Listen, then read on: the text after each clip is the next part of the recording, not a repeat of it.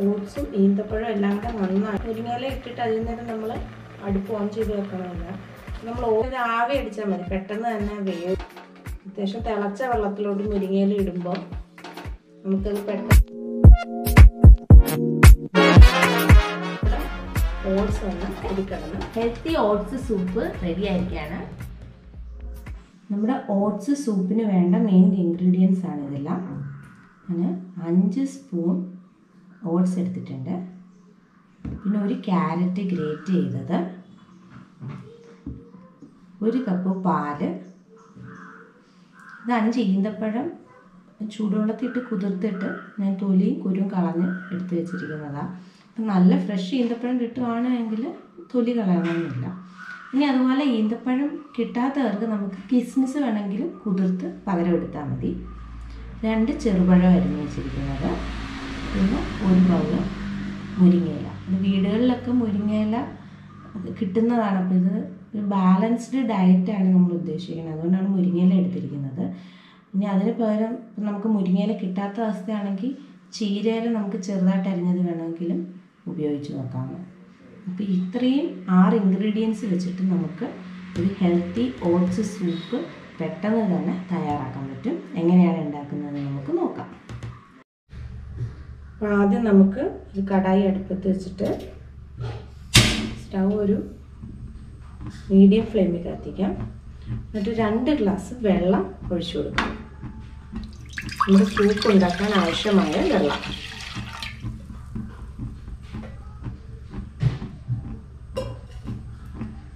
ഈ വെള്ളത്തിലേക്ക് തന്നെ നമ്മൾ എടുത്തു വെച്ചിരിക്കുന്ന ക്യാരറ്റ് ഇട്ട് കൊടുക്കുകയാണ്. അങ്ങനെ ക്യാരറ്റ് ഒന്ന് വേവണം. ഈ വെള്ളം തിളയ്ക്കുന്നതിനൊപ്പം തന്നെ ക്യാരറ്റ് വേവാൻ വേണ്ടിയാണ് നമ്മൾ ആദ്യമേ ഇട്ട് കൊടുക്കുന്നത്. ഇനി വെള്ളം ഒന്ന് തിളയ്ക്കുന്നവരെ വെയിറ്റ് ചെയ്യാം. ഇപ്പം നമ്മുടെ ക്യാരറ്റ് നന്നായിട്ട് തിളച്ച് തുടങ്ങിയിട്ടുണ്ട്. ഇതിലേക്ക് നമുക്ക് ഓട്സ് ഇട്ട് കൊടുക്കാം. ഇപ്പം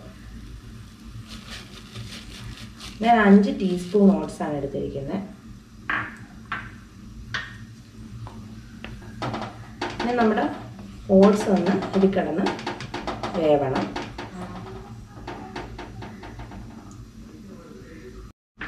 ഇപ്പോൾ ഏകദേശം ഓട്സ് വെന്ത് ഒരു 2 മിനിറ്റോളം, തിളച്ച വെള്ളത്തിലായതുകൊണ്ട് 2 മിനിറ്റോളം കിടന്ന് വെന്തിട്ടുണ്ട്.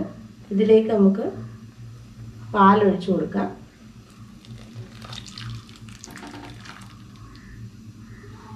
ഇതിലേക്ക് ഈന്തപ്പഴവും ഇട്ട് കൊടുക്കാം.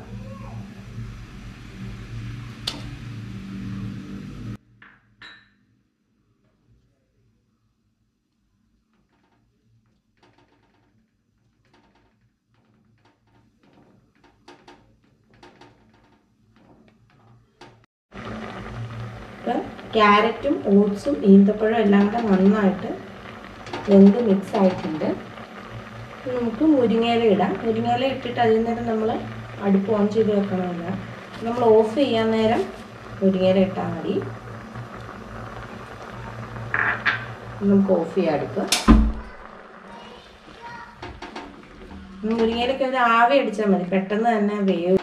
അത്യാവശ്യം തിളച്ച വെള്ളത്തിലോട്ട് മുരിങ്ങയില ഇടുമ്പോൾ നമുക്കത് പെട്ടെന്ന് തന്നെ വെന്ത് ചേരും. നമ്മുടെ ലാസ്റ്റ് സ്റ്റെപ്പ് പഴം ചേർക്കുകയാണ്. പഴത്തിന് പകരം നിങ്ങൾക്ക് വേണമെങ്കിൽ ആപ്പിളോ ഇഷ്ടമുള്ള ആപ്പിൾ ചേർത്താലും ഒരു ടേസ്റ്റ് തന്നെ ആയിരിക്കും.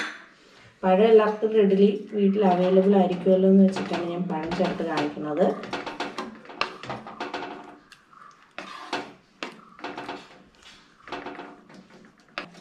ഓട്സ് സൂപ്പ് റെഡി ആയിട്ടുണ്ട്. ഇതൊരു ബാലൻസ്ഡ് ഡയറ്റാണ്. അതുപോലെ തന്നെ നമുക്കിത് വെള്ളത്തിൻ്റെ അളവും ഓട്സിൻ്റെ അളവുമൊക്കെ ഇഷ്ടമുള്ള പോലെ അഡ്ജസ്റ്റ് ചെയ്ത് ചേർക്കാൻ പറ്റും. ഇപ്പം വെള്ളം കുറച്ചുകൂടെ ലൂസായിട്ട് വേണ്ടവർക്ക് ഇച്ചിരി വെള്ളം കൂട്ടാം. അതുപോലെ ഓട്സ് കുറച്ചുകൂടെ കൊഴുത്തിരിക്കണമെന്നുണ്ടെങ്കിൽ ഓട്സിൻ്റെ അളവൊന്ന് മാറ്റി അഡ്ജസ്റ്റ് ചെയ്യാൻ പറ്റും. അങ്ങനെ നമ്മുടെ ഓട്സ് സൂപ്പ് തയ്യാറായിരിക്കുകയാണ്. ഇത് നമുക്കൊരു സെർവിങ് ബൗളിലേക്ക് മാറ്റാം. ഹെൽത്തി ഓട്സ് സൂപ്പ് റെഡി ആയിരിക്കുകയാണ്.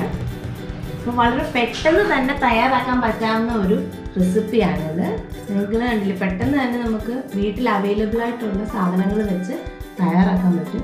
ഭയങ്കര ടേസ്റ്റി മാത്രമല്ല ഹെൽത്തിയും കൂടാണ്. പഴത്തിൻ്റെയും ഈന്തപ്പഴത്തിൻ്റെയും ഒക്കെയാണ് മധുരവും ഒക്കെയുള്ളത്. അതുകൊണ്ട് നമ്മൾ പ്രത്യേകിച്ച് ഷുഗറൊന്നും ആഡ് ചെയ്യേണ്ട ആവശ്യമില്ല. അപ്പോൾ എല്ലാവർക്കും ഇഷ്ടപ്പെട്ടു എന്ന് വിചാരിക്കുന്നു. അങ്ങനെയാണെങ്കിൽ നിങ്ങൾ ഉറപ്പായിട്ടും നിങ്ങളുടെ ഫ്രണ്ട്സുമായിട്ടൊക്കെ ഷെയർ ചെയ്യണം. ട്രൈ ചെയ്ത് നോക്കണം. നിങ്ങൾ ഒരിക്കൽ ട്രൈ ചെയ്ത് നോക്കിയാൽ നിങ്ങൾക്ക് മനസ്സിലാവും എത്ര എളുപ്പമാണ് ഇത് ഉണ്ടാക്കാൻ. ഒപ്പം നിങ്ങൾ ലൈക്ക് ചെയ്യണം, സബ്സ്ക്രൈബ് ചെയ്യണം. മറ്റൊരു വീഡിയോയുമായിട്ട് നമുക്ക് വീണ്ടും കാണാം. Thanks for watching. Have A great day.